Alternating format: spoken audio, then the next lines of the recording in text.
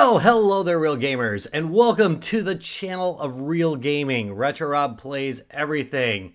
That's right, there's no Blitio Blames played here. Not even a one. Today's game, by the way, is Kururin Paradise, which was made back in 2002. And it's a weird little arcadey game. I ran into it at the Midwest Gaming Classic. I thought it looked good from the back of the box, which is, you know, how I pick up most of my games. And yeah, I bought it. It was $5. Why not? But anyway, I looked into the history of it. It's actually a sequel to a game called Kururin from 2001. I can't pronounce stuff. But that's because I'm too into the games, not into the pronunciation. Heck no. Oh, goodness. Anyway, this is like a quick fill-in for the planned video for today, which was the, here we go, the Hyperion by Nixie. Someone on my team forgot to plug in the Switch, so it wasn't charged. So I can't start on that video. Well, I can't continue on that video. Anyway, I have a team of one, so I think you can figure out who it is. Let's go take a look at the front of the box. And here is the front of the... Hold on a second. The front of the box.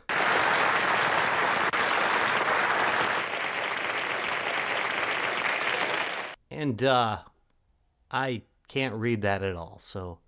Oh, wait. I can read this. Game Boy Advance and Nintendo. Joy. Wonder what is on the back of the box. Ooh, look at that. And, again, can't read it, but this is what attracted me to the game. Take a look at those graphics. Bright and colorful, which, if you're playing a Game Boy Advance game, it better be bright and colorful. I'm just saying. That was like, that's what it did. Did well. Well, if you had an SP. If you didn't have an SP, then, you didn't have a backlight, which is kind of a bummer. Anyway, this... But not this, this, or this. Yep. Read it. All right. And it's copyright 2002. Nintendo. And 18. So inside the box, we'll find a manual. There we go. Very nice. Look at that. Full color. And then... the cartridge itself. Right there. Looking good. I gotta say, you know, before we go on, I just want to say, why didn't this kind of box make it to America? It looks so much better. What the... What was Nintendo thinking? Alright, let's play this thing.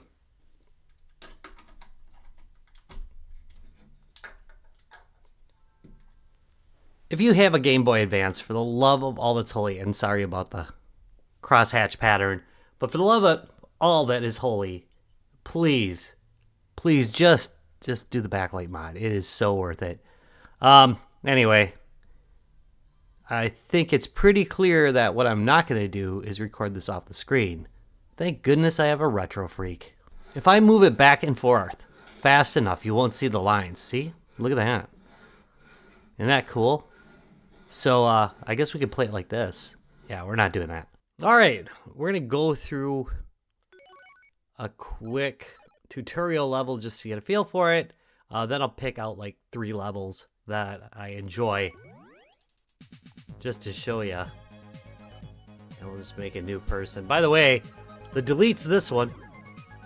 Ugh. If you hit A instead of B, the delete's this one. There we go. I can delete this one. Yep. There we go. It's gone. Okay. So let's start a new one. And as you can see, look at... Huh? And we'll call this one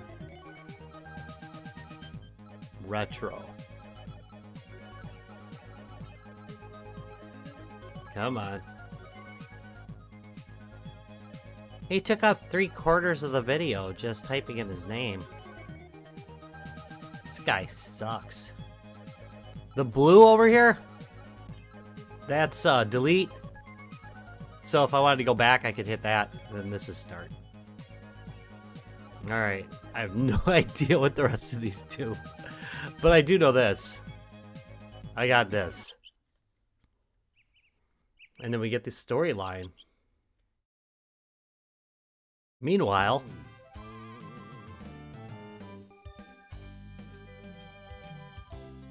Alright. Should I just do the demo here? I'll just do the demo level. Give you a feel for what you gotta do. Alright, here we go. I gotta not hit the sides. Like, ah. If I hit the sides, I lose precious seconds. And that's basically it. Although you can use the shoulder buttons to speed up and slow down. I've got a new record! Joy! Alright, I'm gonna pick some levels here. Alright. Now things are gonna get interesting. Come on. Alright, see these springs down here? I'm gonna thwack one of them to turn myself around. Oh. Whew. Oh. No.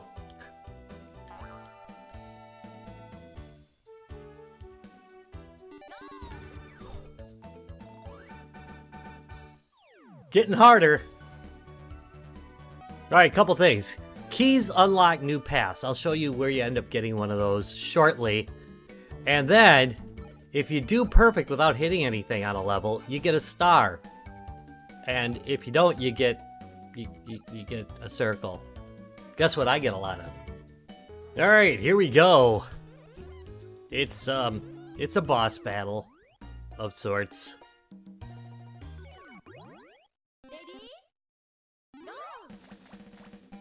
So basically it's Flappy Bird.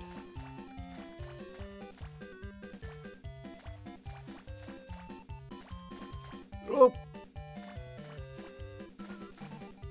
Starts out nice and easy, and then gets ridiculous. But I don't think there's a timer, which is a plus. I really hate timers on this kind of thing.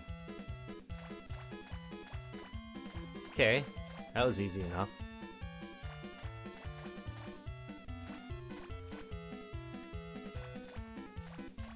Come on. Ugh.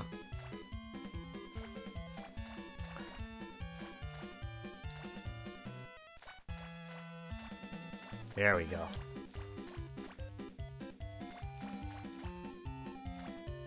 Now we got these mines.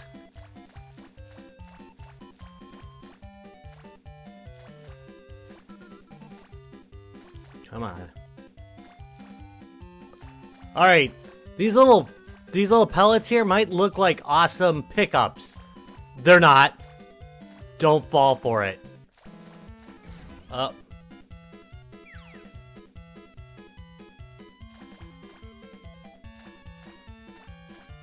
Come on.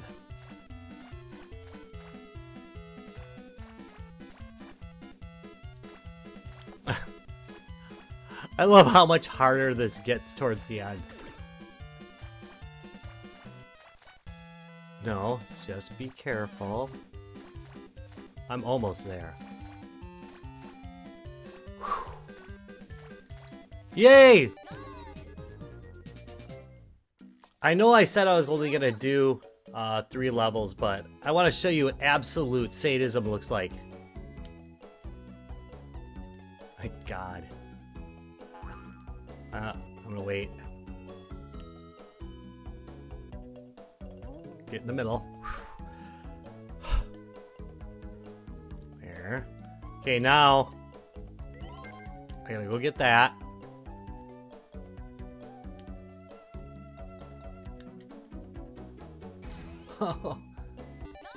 Yes!